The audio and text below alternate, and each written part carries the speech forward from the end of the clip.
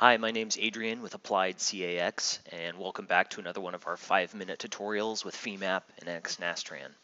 In this tutorial, we're going to take a look at an introduction to composite and laminate modeling. Here's our outline. You can see we've got a lot to cram into 5 minutes here, so let's dive right in. The model that I'm going to be working with is really set up, ready to go besides the mesh. We've got boundary conditions, mesh sizing, all of that. So we'll start by creating our material. And we're going to be using a 2D orthotropic material, so you can switch your type over here. And we're going to be using this material model to represent a unidirectional carbon fiber tape. Now, direction 1 always associates with your fiber direction, so it's going to be much stiffer. This is when we're actually pulling on the carbon fibers. Direction 2 is going to be associated with our matrix direction, so this would be pulling on the epoxy. We have our in-plane shear stiffness, and then our two out-of-plane shear stiffness values. You don't need these for a 2D element, but if you want one material card to be consistent regardless of your element type, you can populate those now. This is everything that we need to get the model to run, but to help in post-processing, we're going to put in some stress limits here. All right, direction 1, tension on the fiber. This is quite strong. Once you go into compression, it doesn't quite have the same strength though. Direction 2, pulling on the epoxy, not nearly as strong as the fiber, but does a little bit better in compression than it does in tension. And then finally, there's going to be our in-plane shear strength. All right. Now, that's just our composite material. Now we need to create a laminate with a layup.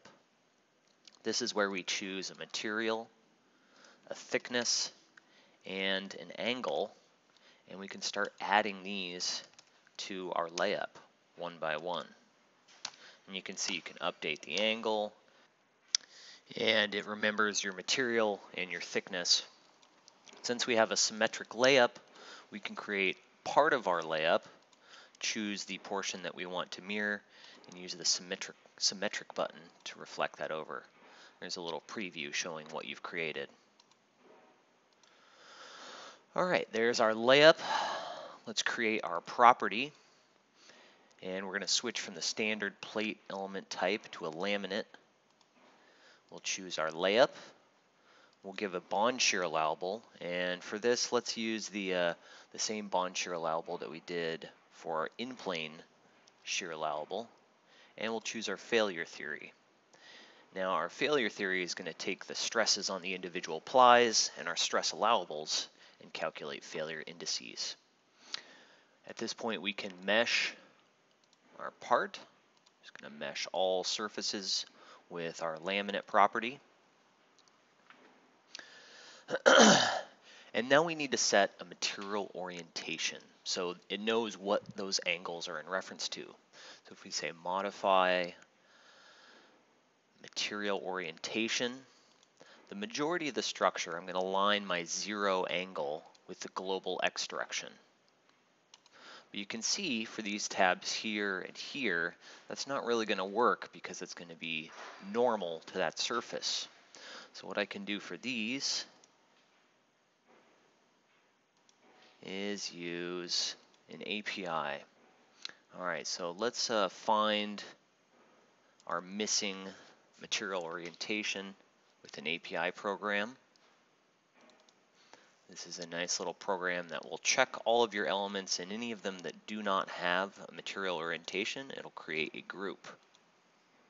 So I can come back in, assign a material orientation to just the elements in this group here, and this time we'll use the global Z.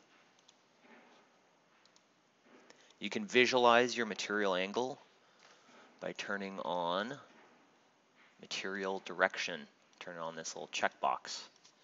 And you can now see that all of my elements have a consistent material orientation. All right, let's analyze and take a look at the results. For laminates, we're going to get a lot more information than we get with our standard plate element. So let's activate our output set here. Go over to the post-processing toolbox. You can deform just like you can with standard plate elements, and you can contour. But when you take a look at your contour options here, your output vectors, you're going to get stress and failure indices for every ply. So we have 9 plies. We've got a lot of information to dig through. They do give you this output vector here, max failure index, which is going to envelope all of the different plies and find the worst failure index. You can see we're at 0.4, so we would still be passing as long as we're below 1. But what I like to look at the stresses as well. And so this is another opportunity for an API. This API was written by Andy Haynes, one of the FEMAP developers, and it creates a nice summary of your stresses across all plies. So you choose the output set that you want to summarize. It will create a new output set in your model. And with this output set, if you take a look, you've got major principal, minor principal, max shear, and von Mises. So it's going to look across all of the plies and find the maximum von Mises.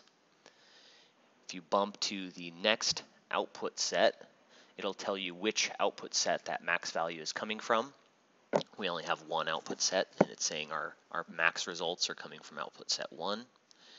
And you bump along to the next output vector, and it'll tell you which ply that max value is coming from. So you can see for the majority of the model, it's either coming from ply number 9 or ply number 1, those surface plies. All right, thanks for staying a little extra beyond 5 minutes for this tutorial. As always, you can go to the Applied CAX website for more information on composites, materials, meshing, post-processing. We've got some white papers and longer seminars dedicated to this topic. All right, thank you very much for your time.